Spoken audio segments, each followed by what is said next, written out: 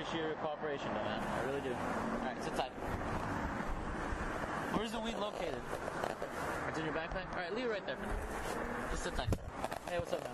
Hey, so I'm going to give you a citation for the marijuana. Listen, I'm not going to give you a citation for running that yellow because that'll actually put a moving violation on your driver's license, and you're going to have to do traffic school and all that stuff.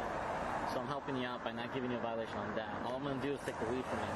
You can go to court and show your prescription and stuff, and you can handle it that way, okay? I don't know what will happen if you do that way, okay?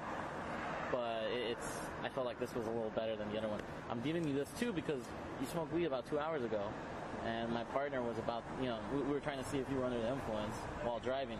Don't do that, okay? And a warning, if you have Ritalin on you and you're not supposed to, don't do it.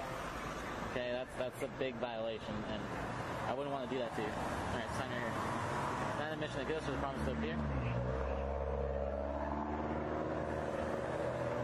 No, you can pay this off if you don't want to go to court.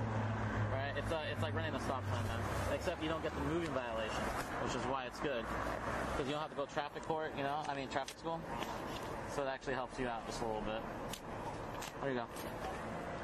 All right, drive safe, man.